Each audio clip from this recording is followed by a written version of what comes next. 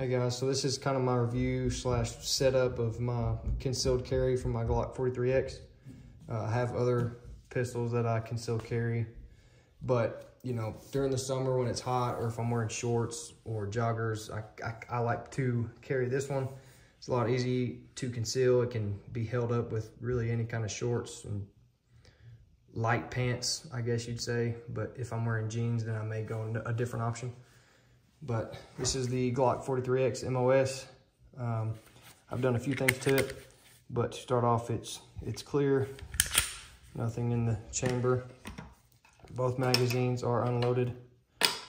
And so to start off, whenever I first purchased it, it was probably around $500.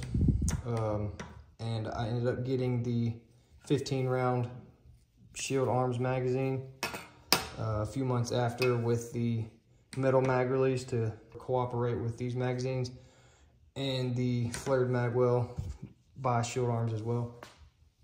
I also have the Hollow Sun 507K on there, and I really cannot complain too much about it, except for I work in construction, so a few rocks got done in there and it scratched it up. You can't really tell, but it has 3 different modes: a dot, a circle, and a dot with a circle.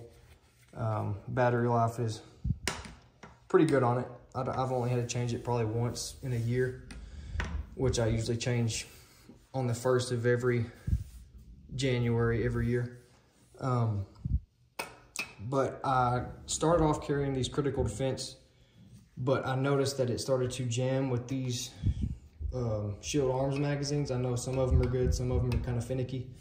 But about every 20 to 25 rounds, I had 1 or 2 jams with those. So I carried that for a while, just knowing that I practiced with it and I practiced for jams and, you know, out of battery. So I was really prepared to do anything, but in a self-defense situation, you may need that split second to save your life or someone else's life. So I switched over to the just standard FMJ 115 grain, and I haven't had really any problems.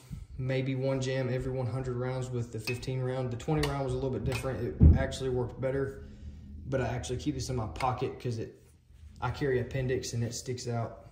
So it's not the best for concealed carry. But I got the We the People holsters with the optics cut, and I can't complain about that at all. I can barely even tell it's there. But the pistol itself, I highly recommend it. It's easy to put in a fanny pack, a purse, anything like that. And obviously Glock is very reliable unless you start switching it up, which they tell you not to do. But I went ahead and did it just to, you know, try to improve it, but I don't know if I did that very much. I actually got an adapter plate for the Hollow Sun, and all in all, it's probably around $900 gun. I've put about 5,000 rounds on it.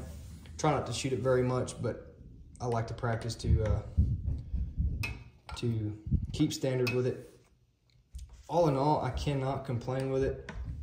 I really enjoy it. It's a fun gun to shoot at the range and to practice with. I have a few other pistols that I carry, like my Smith & Wesson M&P 2.0.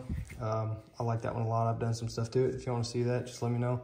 I plan to put a TLR7 sub on here, and obviously a different holster to fit that to be compatible. But yeah, if you like wearing shorts a lot, or if you're in a hot environment and you don't like to necessarily wear pants all day, every day, the 43X is super comfortable with shorts. But I've kept the trigger the same, all the interior is the same. But I really enjoy it. So if y'all like that and want to see a little bit more, then let me know. This is gonna be a quick one. Let me know what y'all think, if I need any improvements, if I need to switch some stuff up, or just go back to the original magazines, which I've debated on. Let me know, like, subscribe, all that good stuff. But yep, see ya.